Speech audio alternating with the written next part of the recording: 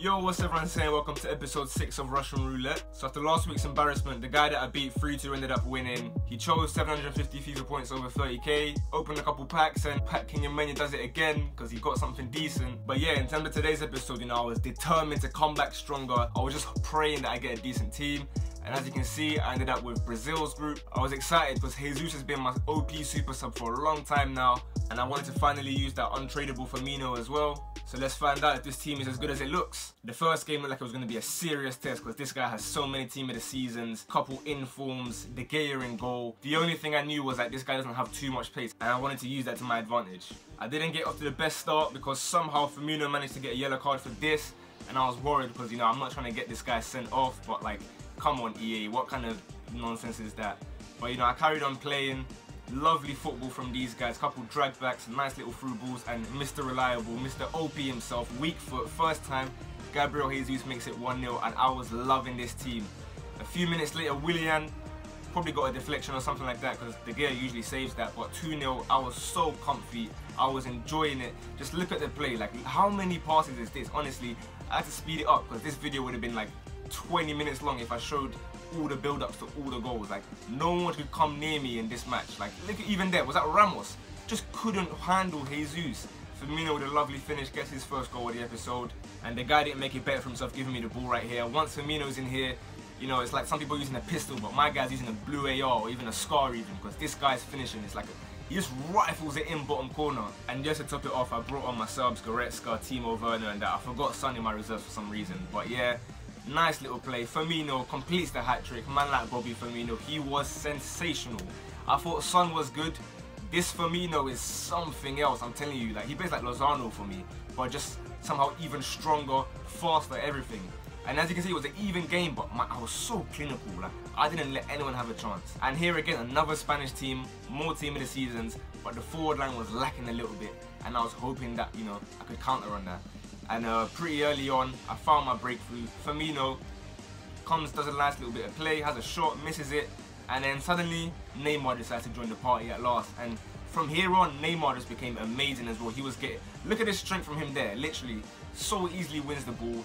A nice couple passes. Again, sometimes I have to speed it up, sometimes I have to cut out all the passing because the goals were just sensational. Look at that, a little turn, Jesus with a strength, puts it at bottom corner again. Something about Jesus in this game is just like incredible, and that's 2-0. Once again, I'm comfy. Last episode when I had all those base goals and non-rares, I was just in my base 4-minute. Now you're seeing me at Ultra Instinct. When I have a serious team, this is the kind of damage that I can do. Look at this football. Look at this pass. Oh my goodness. Neymar makes it 3-0, 35 minutes in, and you can tell by the pause thing, you're not allowed subs in here, so we know what's going to happen next. He's out, rage quit, he's gone. Funniest part about this is as well, he DM'd me straight after with a video of him just discarding most of his players because he just couldn't hack how good I was playing. So yeah, the next game was a bit of an interesting one because this match actually was going on his channel as well for a series he's doing where the more goals you score, the higher chance you have of winning a good amount of coins. So I went into it just hoping to score as many as possible. I went all out attack pretty much from the first 5 minutes, hit the post here. It took a while because when you're forcing it, this doesn't really happen, innit? Like, I wasn't playing my normal way, I just wanted to try and score as many as possible. Forgot about defending, forgot about everything. Look how long Firmino's running with this. No one is getting anywhere near him. He's been running for about 5 minutes and puts it in again. Just rifles it bottom corner. Keeper stands no chance. So again, I'm thinking, alright, I just want to get as many goals as possible because it was for his series really. I wanted as many goals as possible so I could try and win that 50k. And after, again, beautiful football. Just look at this. This is Joga Bonito. This is Samba football. Do you know what I mean? This is like Ronaldinho kind of football there. Firmino is the one that puts it in the net this time. But then, as I said, I'll blame EA for this one, but he deserved a goal in the end. I can't lie. It was some really good football. But I think it was mainly my fault because I went all out attack, like I said. I just couldn't care less about defending.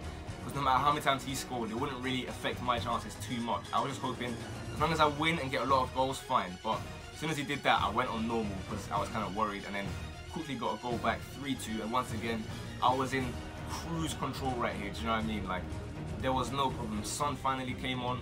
Lozano whips it in. Jesus, bullet header from Jesus. I'm telling you, this guy can do anything at all. And within what, a few minutes later, I think it was, yeah, 10 minutes later, the defending again was amazing. No one could get anywhere near Silva or Marquinhos as well. He was kind of surprising. I thought he'd be the weak link, but he wasn't. And nice little through ball to Firmino, back to Jesus, first time, left foot, once again, Jesus buries it, bottom left corner. That's the game there, another 5 goals for me, another total dominant performance. And the next game, this was a good team. This was probably more expensive than mine based on the team of the seasons. But unfortunately, the game was ruined by the lag. Because as you can see here, you know, somehow the button like just stopped. I couldn't control the ball anymore. He gets through and makes it 1-0.